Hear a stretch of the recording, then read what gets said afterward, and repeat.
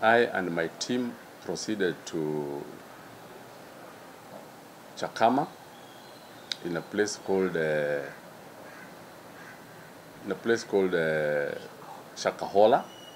and we went there based on an information that there were some people who were cited by members of public having been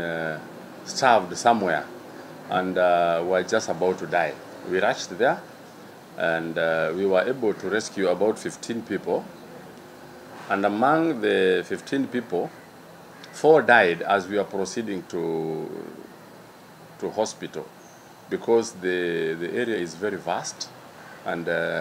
vehicles could not get to where they are. So as we are trying to get them to where the transport was, 4 succumbed, and the rest were taken to hospital, and 3 were in critical condition. Up to now, they're in critical condition, and 8 were stabilized, and they are in a good condition. So far, the information received is that the people there were being starved after being radicalized by a certain member of a church who told them that their work in this world is done, and that they are waiting for, they should die and go and see their